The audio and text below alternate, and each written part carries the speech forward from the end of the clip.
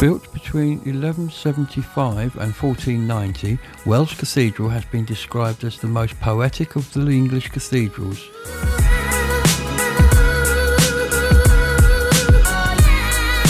Situated just 7 miles northeast of Glastonbury and set in the medieval heart of England's smallest city, Wells is the earliest English cathedral to be built in the Gothic style and has an international reputation.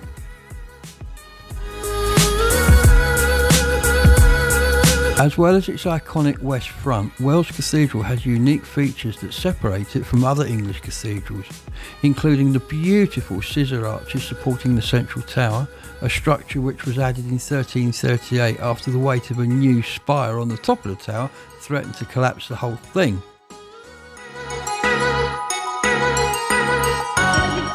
The cathedral houses one of the largest collections of historic stained glass in the country. Experts agree that the Jesse window at Wells Cathedral is one of the most splendid examples of 14th century stained glass in Europe, narrowly escaping destruction during the English Civil War.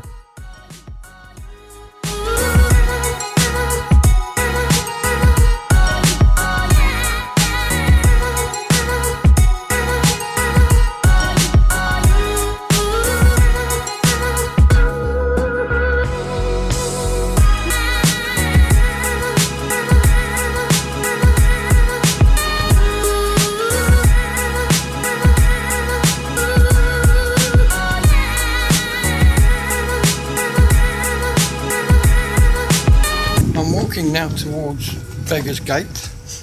This is traditionally where people would beg or seek alms, and nowadays it's often used by buskers, but obviously now with the lockdown there's no buskers. We have now left the cathedral and we're in the square in Wells, the main square. Behind me you can see the square, and behind me here you can see the gates to the Bishop's Palace, at least I hope you can. Another Wells claim to fame was it was the setting for Hot Fuzz. Here comes Sergeant Nicholas Angel, aka Simon Pegg, riding into the Battle of Sandford. This is the Crown, where Sergeant Angel spends his first night. This is where the hoodies hang out, oh, and the living statues. And sadly, Summerfield, where Yarp worked, is no more, now replaced with the Peacocks.